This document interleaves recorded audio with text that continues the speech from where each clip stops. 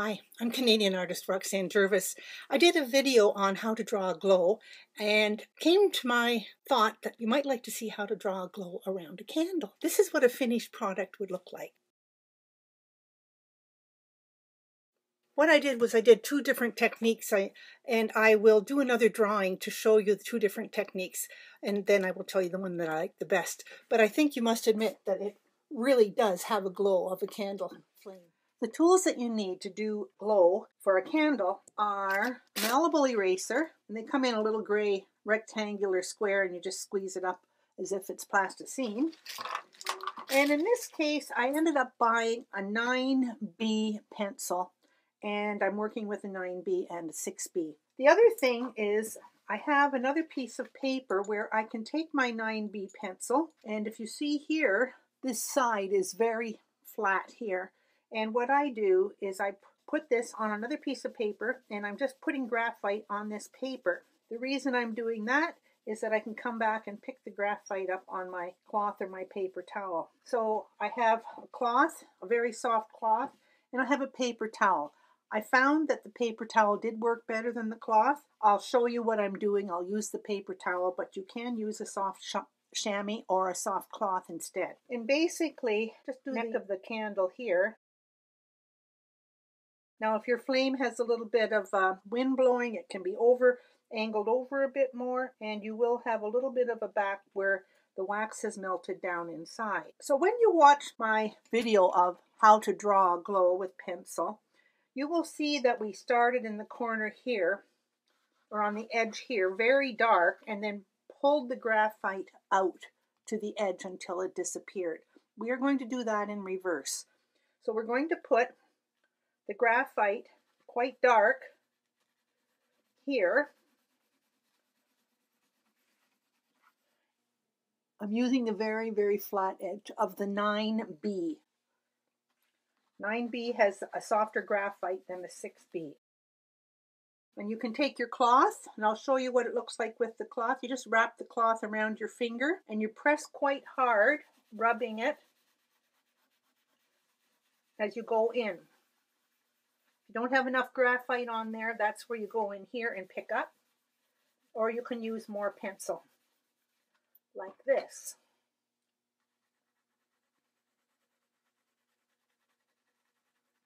And then go back in again.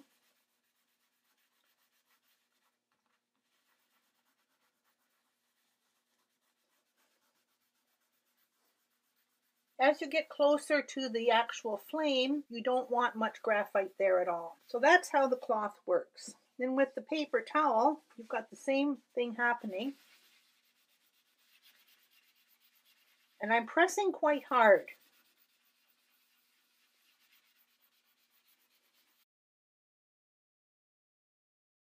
If you want, you can pick up graphite from here.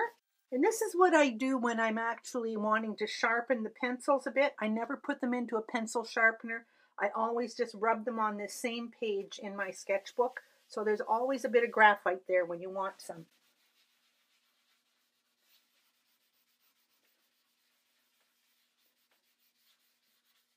And I'm pressing lighter as I get to the candle. But you can see there's quite a nice glow around the candle here. I'm going to do a bit more 9B, very lightly. I don't want to have a lot of graphite.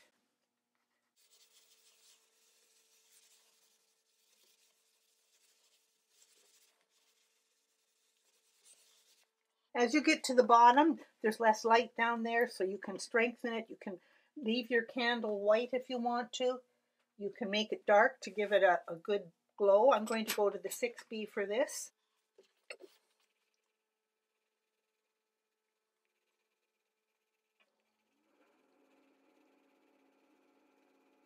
You will get some reflected light on the rim, so if you're making it dark, you can have it darker near the bottom.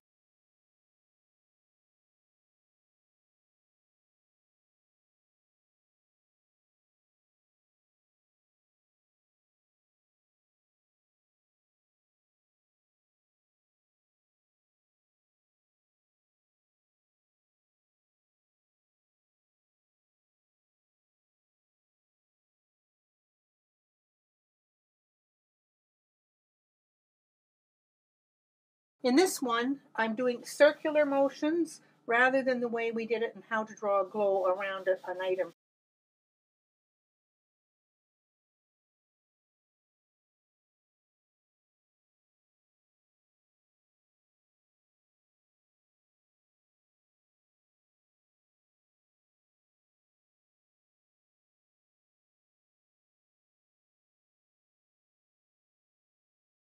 Now the malleable eraser is really good. Roll it, put a point on it. If you want to take a bit of the graphite off, you can make a flat side and just lift a wee bit of the graphite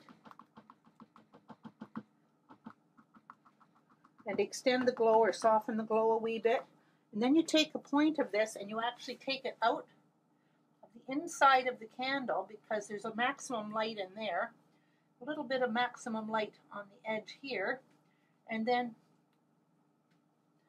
your candle, it's the flame itself.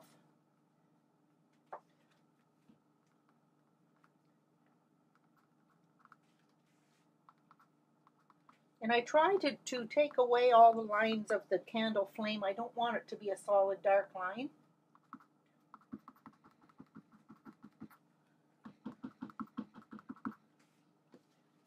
And then again, bring in your slightly graphite cloth or paper towel. And there you have a glow. Now I will take these off and show you how easy and nice the edge becomes.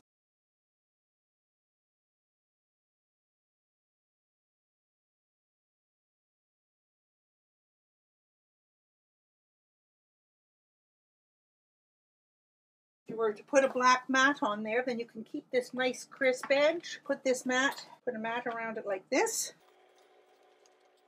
And there you have a candle glow. So that's my video on how to do a glow on a candle. Please, again, look at my video on how to draw a glow. And if you like this one, please share with your friends and always subscribe because always can use more subscribers. Anyway, hope you can use this over birthdays and Christmas holidays and Hanukkah and whatever else you want a candle. The same thing would apply if you were doing a fireplace or if you were doing an outdoor fire. So enjoy this and we'll see you next time. Thanks for watching.